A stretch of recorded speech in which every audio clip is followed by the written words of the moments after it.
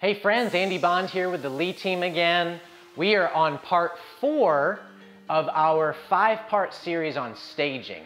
We've already covered first impressions. We've covered psychological spacing. We've covered security. Now I want to talk to you about amenities and lifestyle. If there are things in your community, neighborhood, that are going to be attractive to the buyer, you want them to be able to be thinking about that as they're walking through your home. I'll give you an example. I just staged and sold my personal home, and it's walking distance to a community pool, but you have to walk through the woods to get there. So it's not the typical path.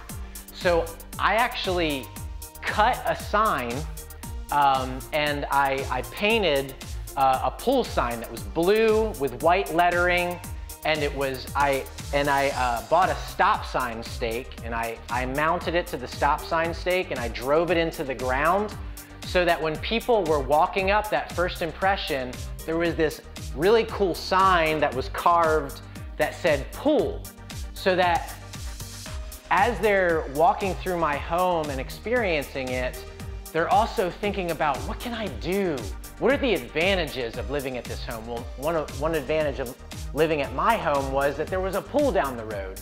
But there are other things. If you're walking distance from any amenities, be it a trail that they can walk their dogs, put a map on the countertop in the kitchen, and pictures of people walking their dogs on this path, and put 0.2 miles, or ride your bike to the coffee shop. But be thinking lifestyle, because that's what they're going to be thinking. They're not just considering how pretty your product is, they're considering, how does this add to the quality of my life, and things that I really want to participate in.